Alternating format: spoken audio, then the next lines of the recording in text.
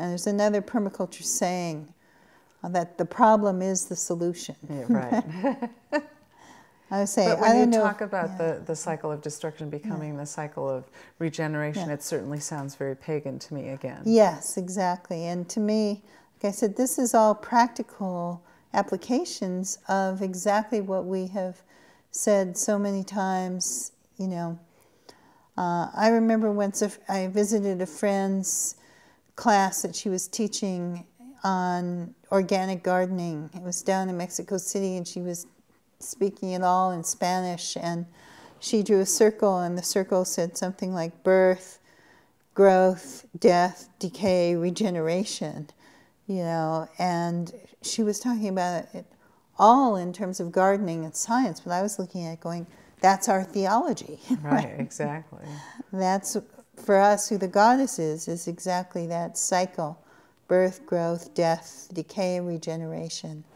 And to say that's the goddess, or to say that's sacred, it doesn't mean you have to believe in something outside yourself, you know, supernatural.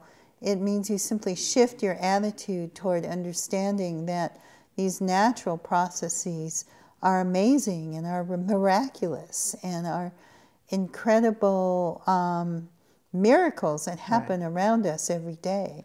That they evoke awe in us and therefore deserve our reverence. Yeah, and they are the ways that we connect most deeply with one another, with all those life forms on the planet, and that if we approach them with that awe and reverence and respect, then they can lead us into ways of living and being and working and doing that, again, create more health, more beauty, more biodiversity, more freedom, more joy on the planet. And if we don't, then we get the mess we have now. Yeah, that's for sure.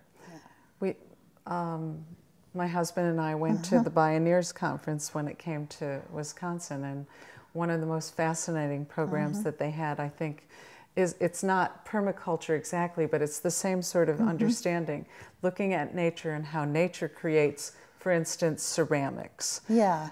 I mean, when you think about, we just went to visit a potter, and she has these two extremely high temperature electric kilns, and was thinking about how difficult it was to reduce her carbon footprint because of that.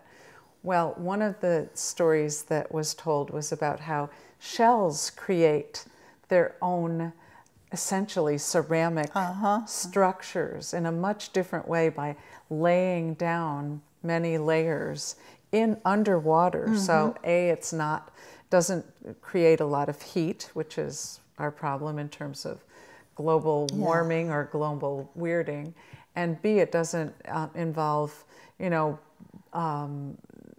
destruction of materials that could be used in other ways. It's a regenerative rather than a destructive process. So, yeah, I think it makes sense. And when nature becomes our model, you know, when we actually open our eyes and start looking at what's around us, I think then we also find these tremendous allies. You know, we find these tremendous gifts that, if we can look at that and understand that, they can open up, again, great possibilities for more real abundance for us, again, in ways that not only don't harm the stuff around us, but can actually help to heal and regenerate and repair the damage we've already done. Okay, so give us a specific example, like carbon sequestration in the soil. Oh, my favorite topic. You know, the excess carbon in the atmosphere that is responsible for the overheating and the increased turbulence and the general, as you call it, the weirding Right. of the climate, you know, comes obviously from burning the fossil fuels. But there's also a lot of it that actually comes from another source. It comes from the destruction of the world's soils through plowing and through erosion and through oxidation of the carbon that's held in healthy, humus-rich living soil, there's a lot of soil organic carbons that are stored by bacteria, they're stored by fungi. They come from the decay of plant roots and plant material, and they build up over time into this tremendously rich humus that's fertile and that helps hold the soil and that holds great amounts of carbon. When you plow that up, when you expose that to wind and dust and erosion, all that stuff gets oxidized, and you've got that carbon and the oxygen mixing and creating carbon dioxide. So there's a researcher, Dr. Ratan Lal, at the University of Ohio at their Soil Carbon Institute, who believes that we have as much excess carbon in the atmosphere from the Dust Bowl in the 30s as we do from every automobile ever invented. Now, that doesn't mean we can just go, burning fossil fuels, but what it does mean is that the world's soils are hungry for carbon, and that if we can find a way of fulfilling that hunger, we can actually take carbon out of the atmosphere and sequester it, put it into the soils in ways that are very stable. Those humic acids, those soil organic carbons, can be long-lived and stable. They can live 50 years, which would give us a good head start on solving this problem. So when people talk about carbon sequestration, let's stop thinking about these high-tech schemes of injecting it into underground seams and these terraforming things of shooting giant mirrors into space. Right? If we come back, we can find Mother Nature has been sequestering carbon for hundreds of millions of years using plants to do it. And we can do the same. The techniques of building soil and adding carbon to the soil are easy, they're low-tech, and there's no downside to them. They're not going to backfire and turn out to be some terrible mistake, because what they do is they actually repair a lot of other problems.